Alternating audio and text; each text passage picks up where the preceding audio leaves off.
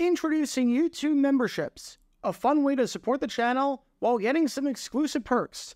Click the join button to become a member now and get benefits like badges next to your name on videos, behind-the-scenes photos, advantages during the live trivia game, discounts on merchandise, private one-on-one video chats, the ability to request future video topics, and exclusive 8 to 10 minute videos on the history of the NFL. And now, on with our feature presentation. When you think of men that coached themselves out of the Hall of Fame with a disastrous ending to their career, odds are the first name, and maybe the only name that comes to mind, is this man right here, George Seifert. His time with the San Francisco 49ers was nothing short of brilliant, and you can learn more about that by clicking the card in the upper right corner. After Bill Walsh retired following the 1988 season, Seifert picked up right where Walsh left off, continuing the 49ers dynasty into the first half of the 1990s and winning 2 Super Bowls, winning Super Bowl 24 with maybe the most dominant playoff run of all time, and winning Super Bowl 29 with maybe the most dominant offense performance in Super Bowl history. Seifert went 98-30 in his 8 seasons at the helm, winning over 76% of his games, as his team made the playoffs in all but 1 season and won at least 10 games in all 8 seasons. And if Seifert never coached another game after that, odds are he would be in the Pro Football Hall of Fame right about now. But then, he decided to come out of retirement to coach for the Carolina Panthers. And then the results were not pretty, as his 3 years in charge of the Panthers, where he went 16-32, were so bad that all of his harshest critics were proven right that Seifert wasn't a good coach, but rather was just given an insanely talented roster in San Francisco that anyone could have won with. Whether you agree with that or not is up to you, but the Panthers stint definitely did not help matters. And after an abysmal 2001 season where the Panthers went 1-15, finishing with the worst record in the league and their worst record in franchise history, he never coached another game in the NFL.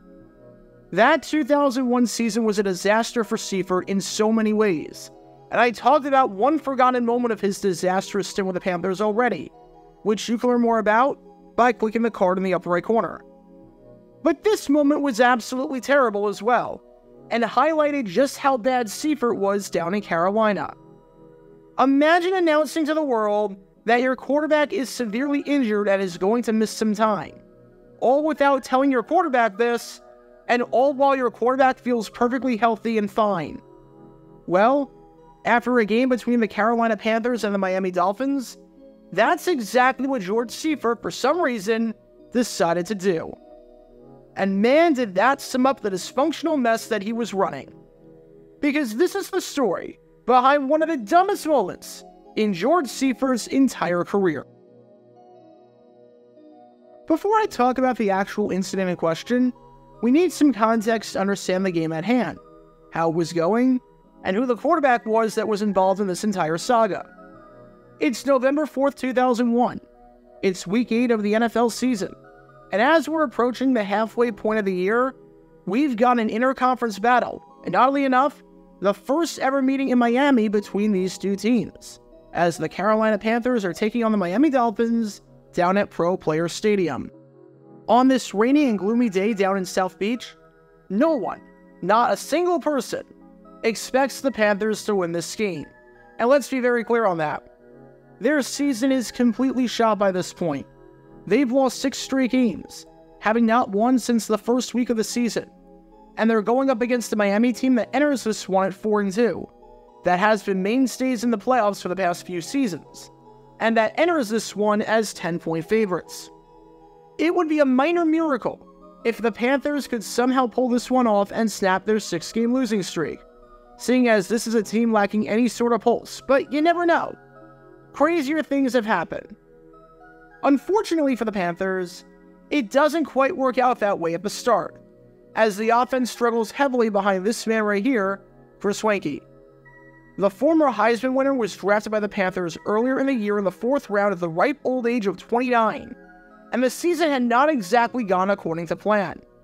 By this point in the season, he was arguably the worst starting quarterback in football, having thrown 6 touchdowns and 11 interceptions, with a touchdown-to-interception ratio approaching 1-2, at a time when the league-wide average was well above 1-1. And after throwing 4 interceptions 2 weeks ago in a loss to Washington, he was coming off of the worst game of his career the previous week against the New York Jets, where he lost while going 12 for 34, completing 35% of his passes for 76 yards, no touchdowns, 1 interception, and a passer rating of 31.7, which is worse than if he did nothing but spike the ball into the ground on every single play. And this game against the Dolphins, as you can tell, was shaping up to be no better. Not in the slightest bit. Midway through the third quarter, while Carolina's defense was holding its own and was playing fairly well, having allowed just 2 field goals and no touchdowns on 8 Miami drives, the Panthers were still down 13-6, thanks to another dreadful outing by Wakey, who was 9 for 21 with 158 yards, no touchdowns, 1 interception, and a passer rating of 49.3. That 1 interception, by the way, was a pick 6 to Patrick Surtain, hence why Miami had a touchdown despite not scoring one on the offensive side of the ball. And adding insult to injury, quite literally, was the fact that Wakey was injured during this game. He sprained his throwing shoulder during the first half, and while he took a shot of Novocaine to try and play in the second half, after a poor sequence of events on the first drive of the half, where he threw 2 straight incompletions and went 3 and out, Seifert pulled Wakey from the game. Said Seifert on the decision to take him out, "Chris got an AC sprain in his right shoulder. Team physicians injected it with a painkiller. He was cleared to play, and he went in at the beginning of the second half. But I felt like it was affecting him. It was my decision to take him out. I just didn't want to press it. I thought making the change was the best move as far as Chris was concerned, and us." Alright, no issues there. Wakey was playing terribly and he was hurt, and there's no controversy there. But with Wakey's injury and subsequent yanking from the game, it meant that a new quarterback had to come in. Enter this man right here, about to make his first throws in the NFL, Dameyune Craig. Craig had never thrown a pass in the league before in a regular season game, with his last action in a competitive game coming back in NFL Europe in 1999 with the Scottish Claymores. Now, he was not only getting an opportunity to do so, but he was doing it against the Miami Dolphins, as in, the team that got him into football in the first place. Said Craig, "You've always got to be ready to play. You're excited about it." He then added on that, "I've been watching the Dolphins all of my life. They were my favorite team growing up. I was thinking on the way over to the game, wouldn't it be funny if I got a chance to go in there against them? The next thing I knew, I was out there." Craig got his chance. Against his childhood team, he was about to play his first bit of real NFL football. Now, the results were admittedly not great.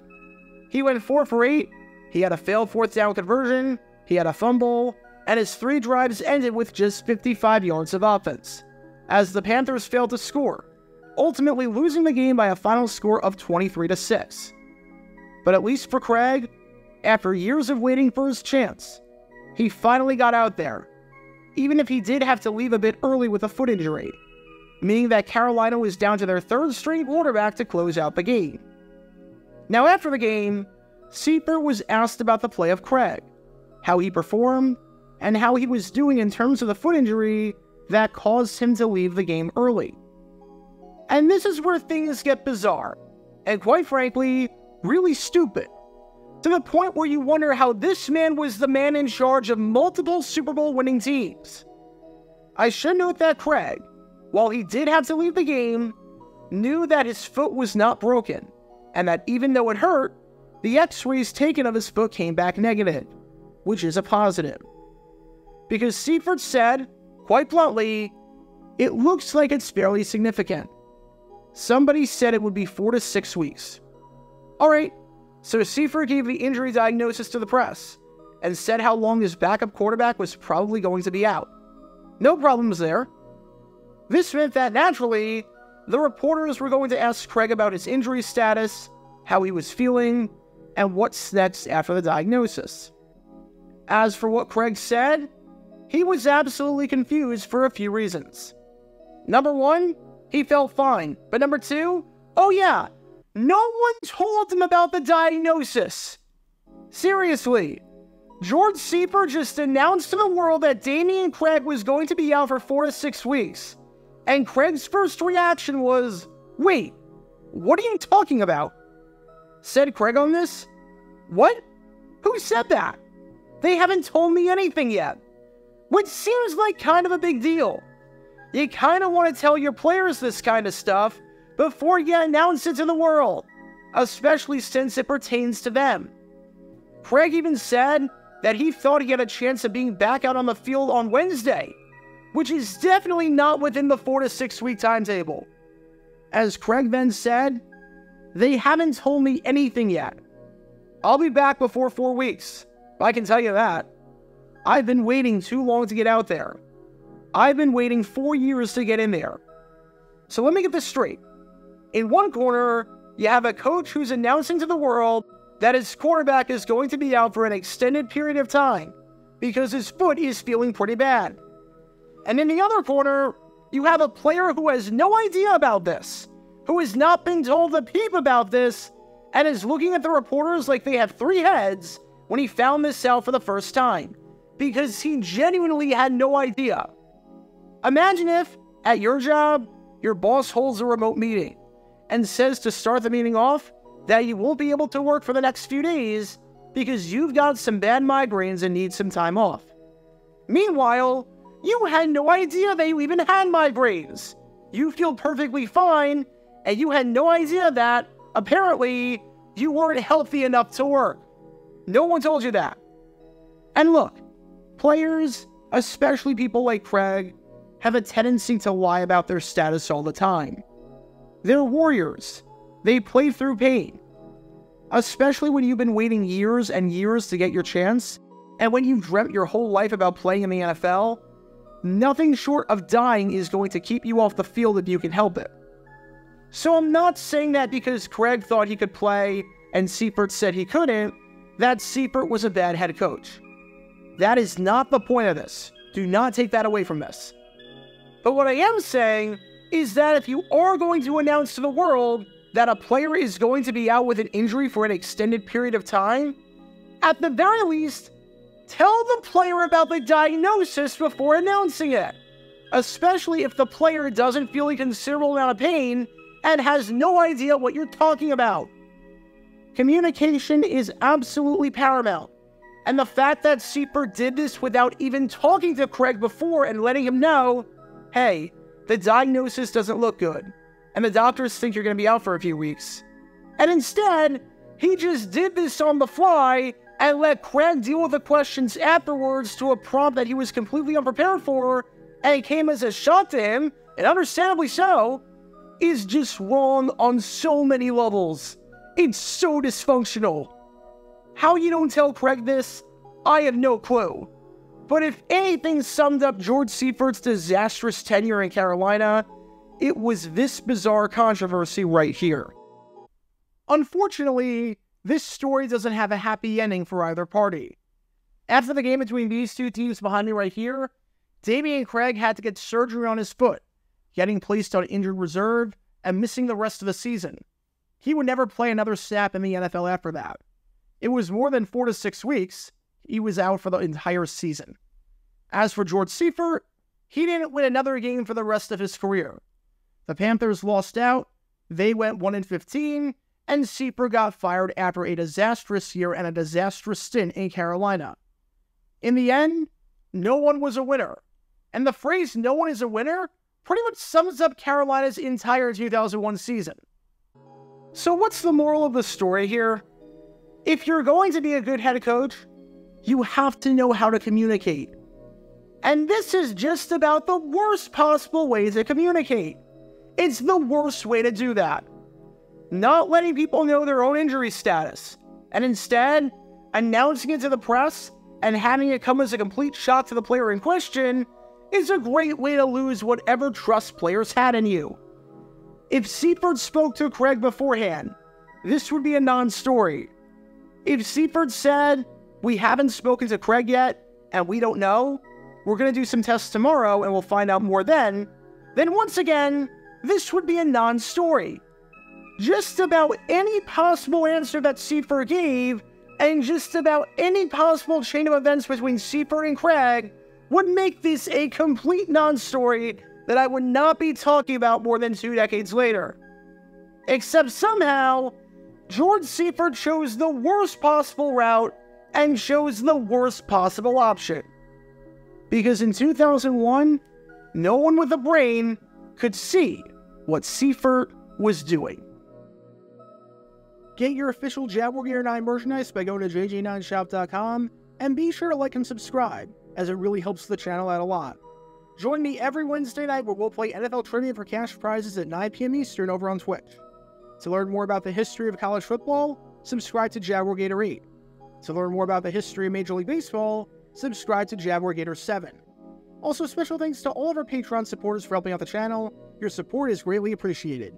See how you can become a patron and request future video topics in the description below.